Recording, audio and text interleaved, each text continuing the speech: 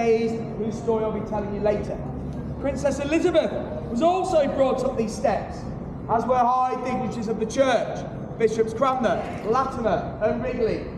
In fact, during the reign of Queen Mary Tudor, over 300 men of the church were brought through these gates before later being taken to Oxford, where they were then burned at the stake for heresy. Now those and many more poor unfortunate souls will have travelled from Westminster along the River Thames through these gates, where they'd be met then by the yeoman jailer and an escort of yeoman warders before being escorted through the Bloody Tower archway there to await their fate. Behind you then is the Wakefield Tower, named after William de Wakefield, and he was the King's clerk to Edward III. It's originally known as the Blunderville Tower, in honour of a former constable of the Tower. It's also been used for many things as a records tower, audience chamber, more recently for the research and storage of official papers. The top floor there, that is also where the crown jewels were displayed up until about 1967. And then after the Battle of Wakefield, during the War of the Roses, hundreds of Yorkist prisoners, they were crammed into the lower dungeon and starved to death.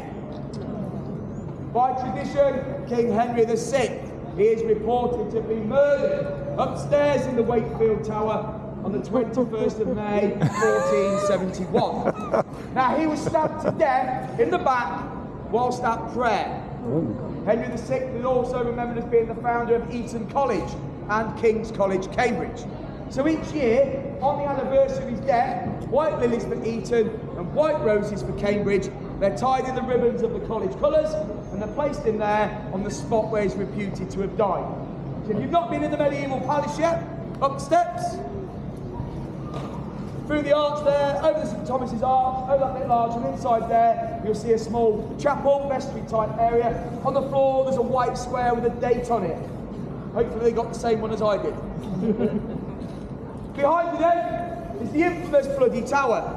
Now that's originally known as the Garden Tower because it overlooked the Lieutenant's Garden.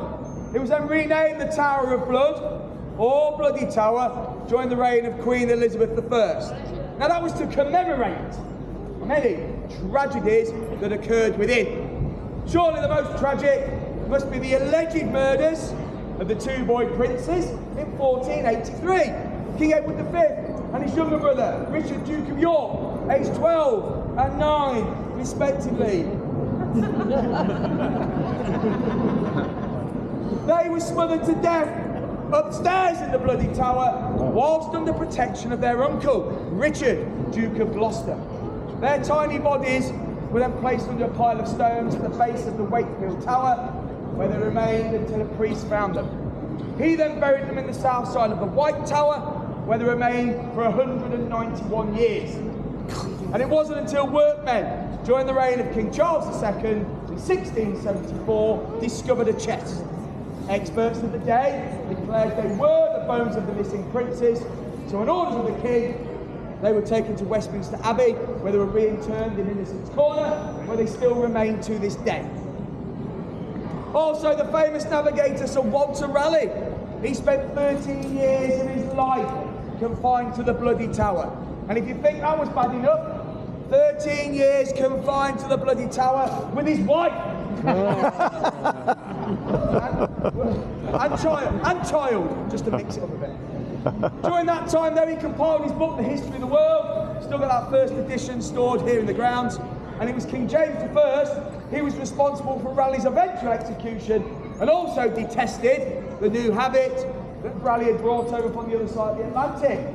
Smoking. Not potatoes.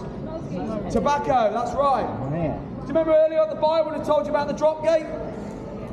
Here at the Bloody Tower, got a much larger one. So this one weighs about 2.5 tons, over 800 years old, but that one there is in full working order.